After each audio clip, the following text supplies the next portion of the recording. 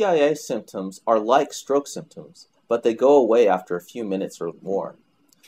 TIA symptoms can include sudden numbness of the face, arm, or leg, particularly on one side of the body, sudden weakness of the face, arm, or leg on one side of the body, sudden confusion, sudden trouble speaking or understanding, and sudden trouble seeing in one or both eyes.